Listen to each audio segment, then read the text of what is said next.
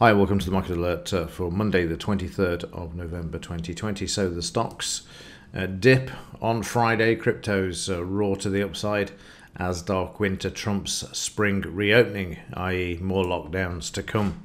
So let's have a look at Friday. Again, a quiet day, and you can see this in the pre-market session that we had prices trading sideways just on the DP and the 200 MA, if you recall, from Friday's Market Alert. And then we had some news. The market then opened at 7 a.m. That's the futures market. A bit of volatility there as prices were sold into immediately, forcing prices back down below the DP level, back to the 20-bar moving average, which you see here, and then back down to the close. So prices trading sideways, as you can see there.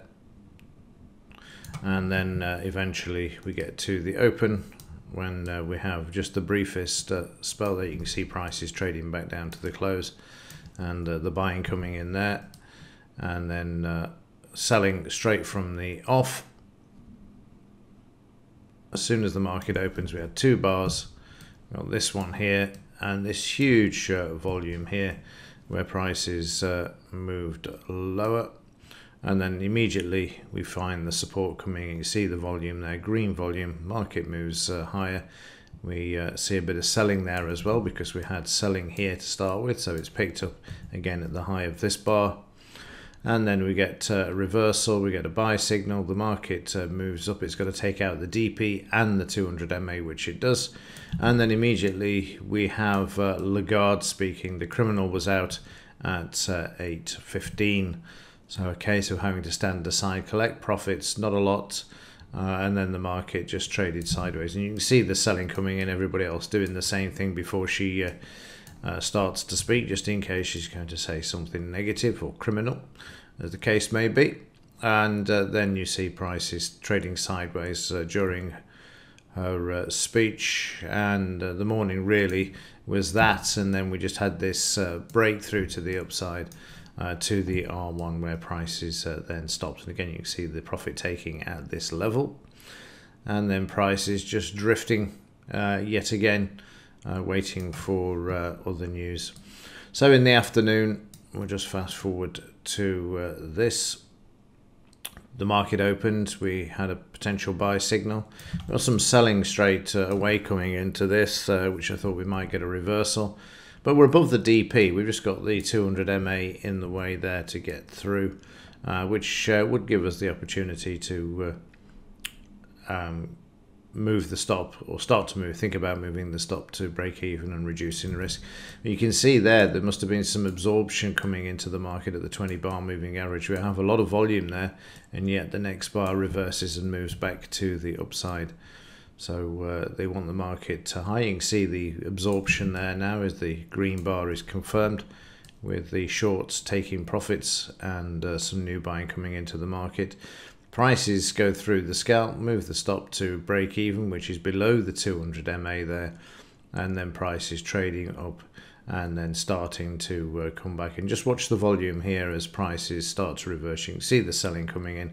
Prices come back to the R1 and the 5-bar moving average, start to close below it, and it's a case of thank you very much for the profits, and then prices drift back down to where they started. They rebound to the 200 MA.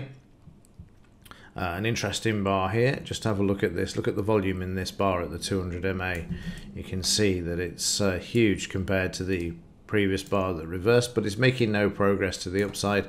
So there has to be some selling in this bar, and you'll see prices having to retest before they can move to the upside, but still struggling to close above the 200 MA there, and a slight increase in volume in this bar, and prices once again struggling with that 200 MA. It's fascinating to see. So we need to shake out.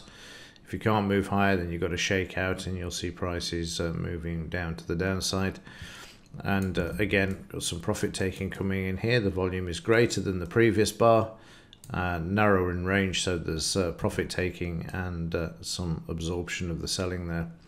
So prices then just drift back to the upside, and again you've got some selling coming into the market. But as I say, the market at the moment is waiting. We've got this indecision with the US election this week. To add to things, we've got Thanksgiving later in the week as well.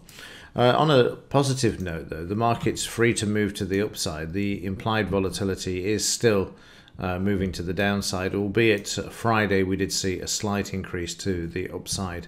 But this is, can still go a lot lower, which the lower it goes, the bigger the correction will be as we go further into the winter.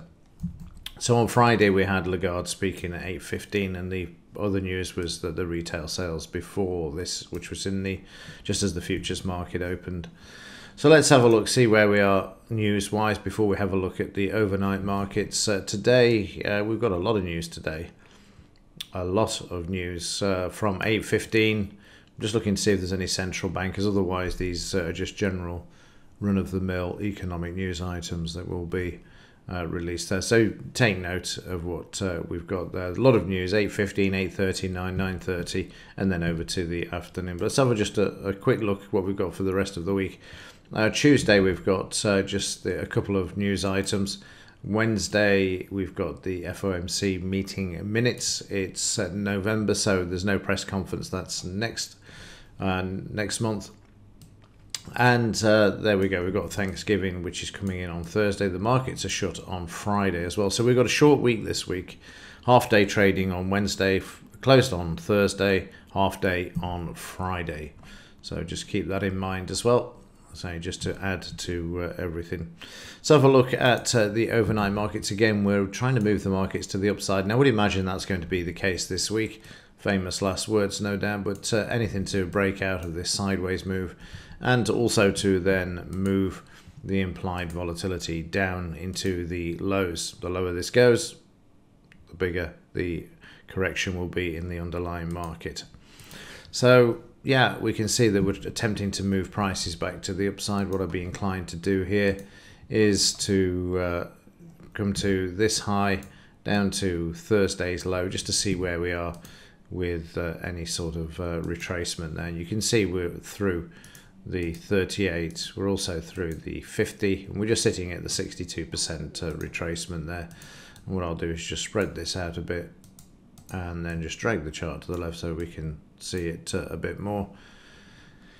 And there are the sort of areas where you can expect to see a bit of resistance either today. It wouldn't take a lot just to move through this to the all-time high, and it's the same in the Dow as well, which you can see there. A bit easier to see though if we just grab the markup. We go from this high down to this low, and these are your areas of potential resistance if prices do move to back to the 30,000 level there for the Dow. So let's have a look at the 2-minute chart overnight, see where we are. We've come off we're actually above Friday's high. We're above the 200 MA. If we're above the 200 MA, we're likely to be, well, certainly if we're above the high, we're above the DP, that's for certain. And here you can see the levels that I drew in last week as well are still on the chart, which will be between the R1 and the R2, and then just above the R2 if prices move to the upside. But at the moment, if I had to make a guess, barring any bad news, then the market is likely to move up and back to that 13,300 level for me this week, because like I say, it's Thanksgiving. We've only got 2 days, Monday, Tuesday, then half day closed, half day for Friday.